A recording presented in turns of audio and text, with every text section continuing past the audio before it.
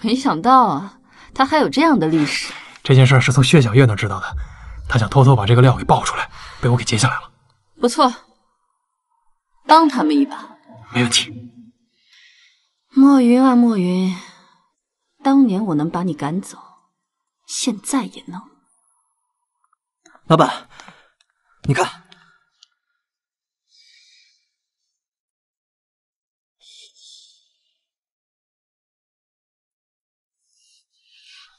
老板，您先冷静点儿。我怎么冷静？查，给我去查，到底是谁发的？好，我马上去查。全总，你不能进来。全总，哎，云云，我看到新闻了。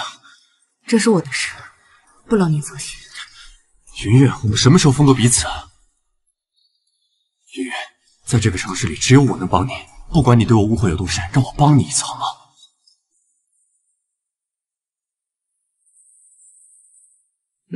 好，继续查。老板，墨云小姐，信息和资料是昨天晚上有人匿名发到了一个娱记的邮箱里，并且附上了一些当年的新闻。娱记为了营造热点，今天早上立刻就发出来了。娱记，我知道是谁做的了。云云，你家的事情知道的人不多吧？外人知道的不多。 除了我的叔叔婶婶，还有你那个混娱乐圈的表妹莫珊珊。珊珊，你的法子真的奏效吗？小月姐，你放心，你看墨云现在以往的身份被怀疑，上位之路又不清不楚的，现在网友还能让她继续留在国内生活？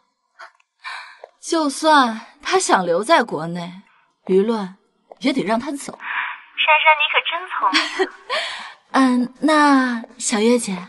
上次说的那部戏，放心，我下周就带你去见导演。谢谢小月姐。莫小姐，麻烦跟我走一趟。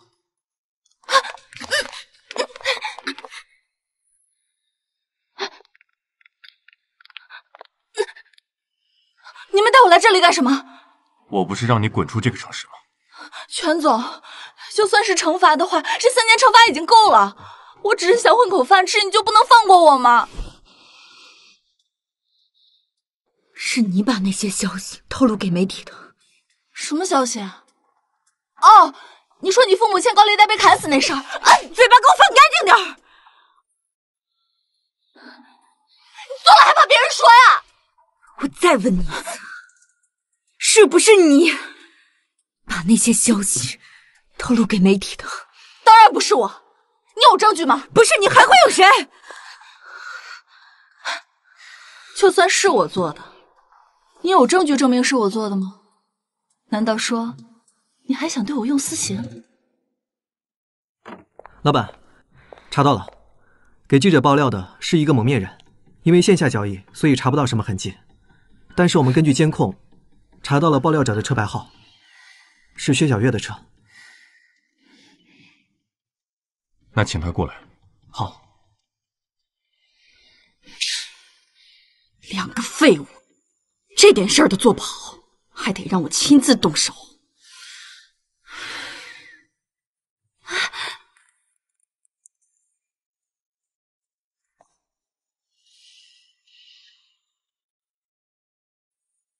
他要害我，我能理解。你是为什么？是莫珊珊，是他给我出的主意。他跟我说，把你赶走了，我就有机会和全总在一起了。 你的风流债你自己解决。什么我的风流债？我都不认识他。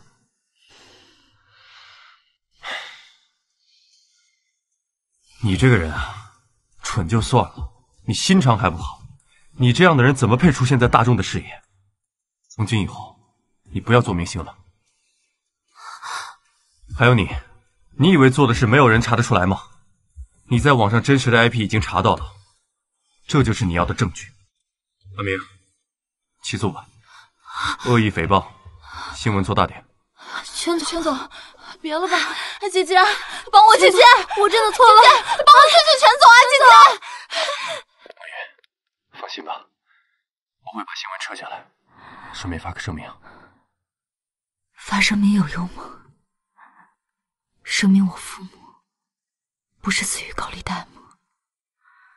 人都没了，我还能去找谁求证呢？老板，18年前，也就是您父母出事那年，他们其实是被追债时意外坠楼死亡，并不是莫珊珊说的被砍死的。当年他们死后，警察把那帮人给抓住了，但是那笔钱再也没有找到，而且他们名下也没有其他任何财产。那这笔钱到底去哪儿了呢？我今天在查您叔叔的下落的时候，发现他正好在18年前做生意亏损了几百万，而在这之前他并没有这么多钱，所以借钱的其实是我叔叔。现在还不能确定，这只是我们的推测。当务之急是找到您叔叔。看来还是要找他帮忙。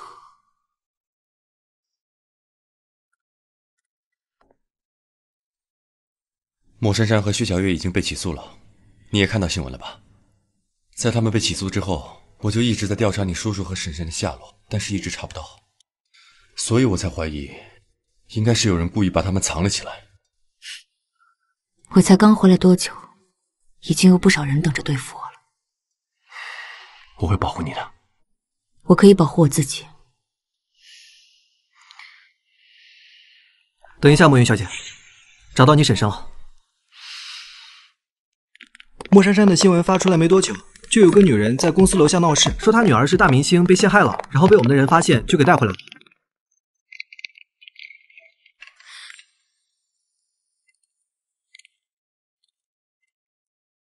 莫云，怎么是你？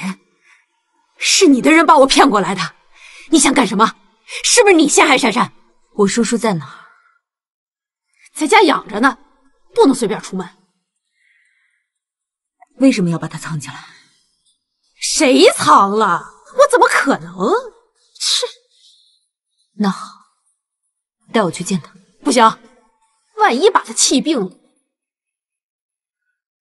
带我去见他，或者让你女儿坐牢，你自己选。